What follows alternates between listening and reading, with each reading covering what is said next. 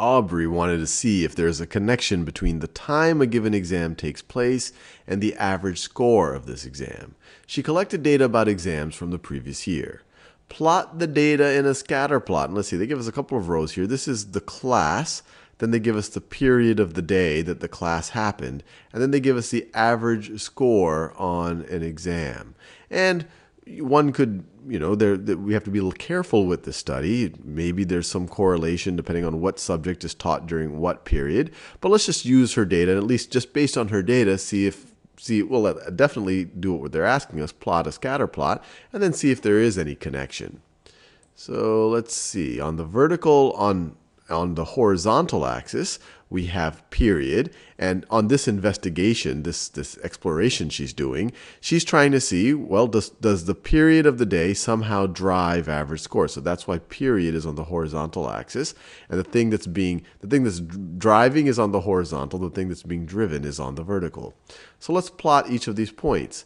Period 1, average score 93. Period 1, average score 93, right over there. Period 6, 87.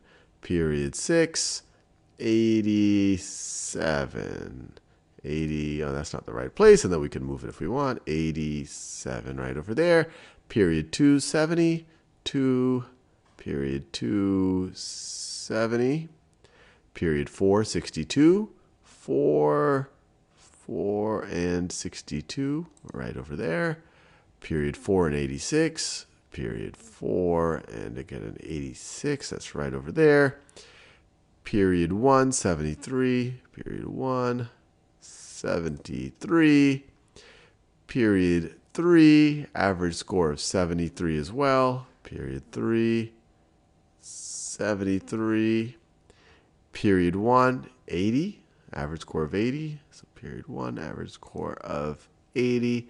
And then period 3, average score of 96. Period 3, average score of 96. So there we go. And it doesn't really seem like there's any obvious trend over here. So let's make sure that we got this right. And we did.